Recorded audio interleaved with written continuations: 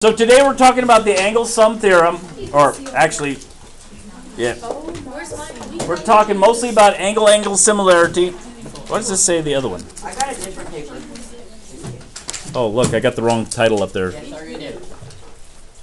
Our Mr. Wheeler. Hey, I'll talk to my secretary about fixing that. Wait, who said that? No, my secretary is me. No, I haven't finished. I did not finish passing out homework. I'm going to do this, and when you're working on homework, I'll do it again. So, this is far harder than the homework will be.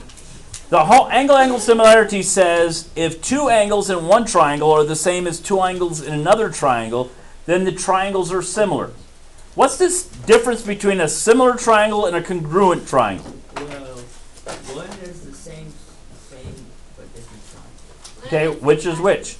Congruent are equal. Congruent are exactly the same size triangles, whereas similar triangles share the same angles, but they can be different sizes. Does that make sense? So, these exercises, which are ones you'll commonly see, are really more about proportions than they are necessarily about angles. And I made a little table there to help you get it. The table will get you right all the time. So this says a street lamp casts a shadow 31.5 feet long, while an 8-foot street sign casts a shadow 14 feet long. What is the height of the street lamp? It's a proportional relationship because, look at these two triangles. Do they both share this angle? Yes. Is that angle the same on both of them? No. Yes. What is that angle? Measure on both of them. 90. 90 degrees. Look at this angle. Do both triangles use this angle? Yes. It's part of both triangles, right? So the two triangles share two angles in common, which means all three angles are the same size, or the same degrees, right? The triangles are the same. So we can use a shadow technique, and I'd love to go on outside, but we don't have that kind of a day right now. Sorry. There's no shadow out there at all. We'll wait for a day when we have it. So let's fill in the table.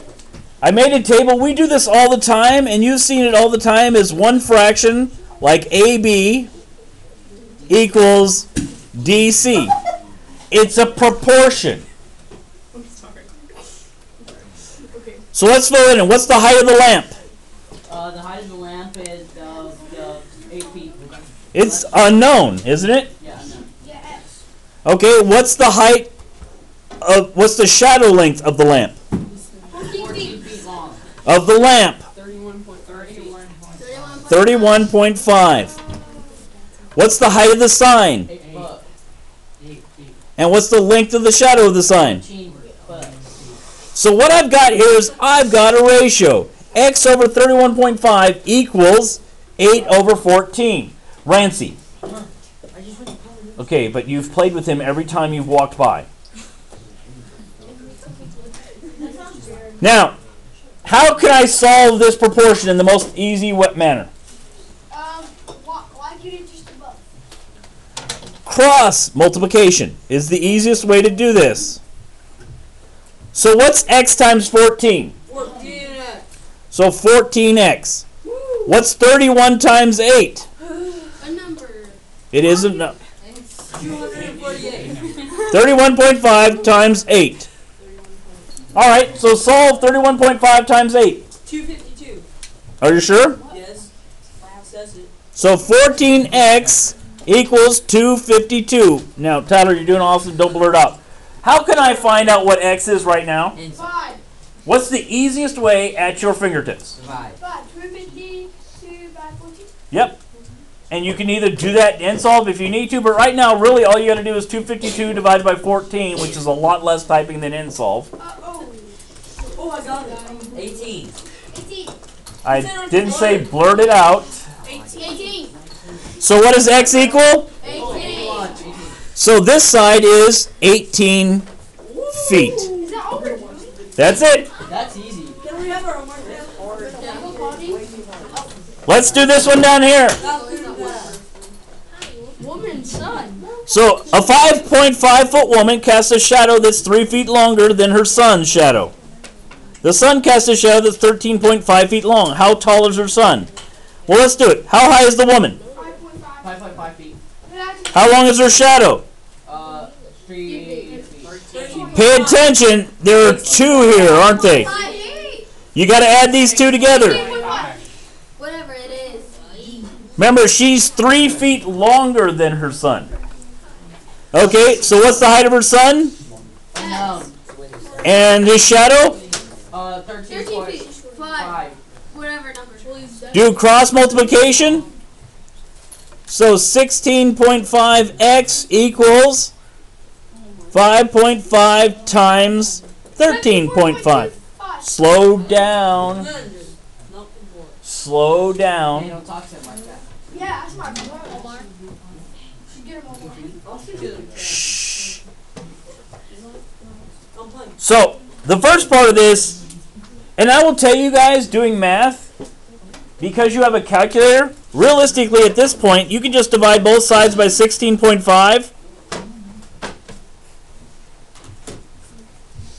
And you'd have x equals. So put in your calculator 5.5 times 13.5 divided by 16.5.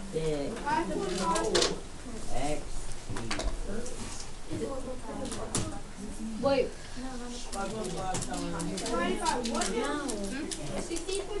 Mm-hmm. Put in your calculator. Trayson, get your calculator out. Stop writing your name. And do this.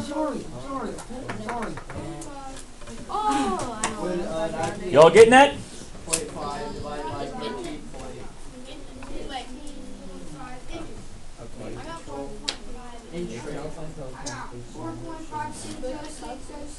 I got 14.5. So 5.5 times 13.5 4.5. divided by 16.5. What does that equal? 4.5. So the sun is 4.5 feet tall.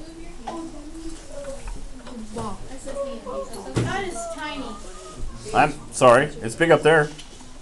The answer's on this page. 4.5. What about him? The answer's on this page. That's like I know. nice and size. Answer. I'm glad that you saw that. 4.5, All right. Shh. You're close to 4. Shh.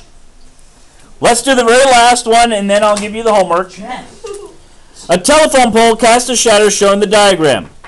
At the same time of day, Sandy, who's 5 feet tall, casts a shadow 8 feet long. Find the height of the telephone pole. So what's the height of the pole? Unknown. That's our unknown. We just put X. What's the shadow of the telephone pole? 24. Think about what you're doing. 32. Does it show that as a whole? 40. Who said 32 over there? Lizzie. Right. Why did you say that? Because this 24 only applies to this leg. It doesn't apply to this. So together it's 32 feet. How tall is Sandy? She is 5 feet tall. What type? How long is her shadow? Her shadow is 8 feet long. How do I solve this at this point? Cross multiply. Elena, you follow along? Getting this? Tyler, how do I solve this now? Cross multiplication, 8 times x, which is 8x, and 32 times 5. 160. Thank you. Now, so 8x equals 160, right? Yeah. And now all I got to do is divide by 8, both sides. 20. So x equals 20. 20 feet. So the telephone pole is 20 feet tall. That's so tall. They're not.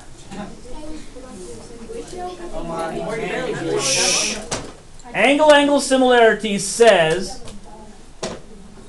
if 2 angles in a triangle are the same as 2 angles in another triangle, then the triangles are similar. How many angles will you need to find out at a minimum in 2 triangles? 2, 5, 6. Who said it? 2. Said what? 4. 4. I did. 4, because now what happens if you find 2 in one and 2 in the other, but they don't? One of them matches, but the other one doesn't. That's not similar. We don't know yet, do we? No. You have to find that. So you may have to go to finding 5 angles. When you're done, do yourself a favor. If they're similar, always label them. Does that make sense? 4, 5.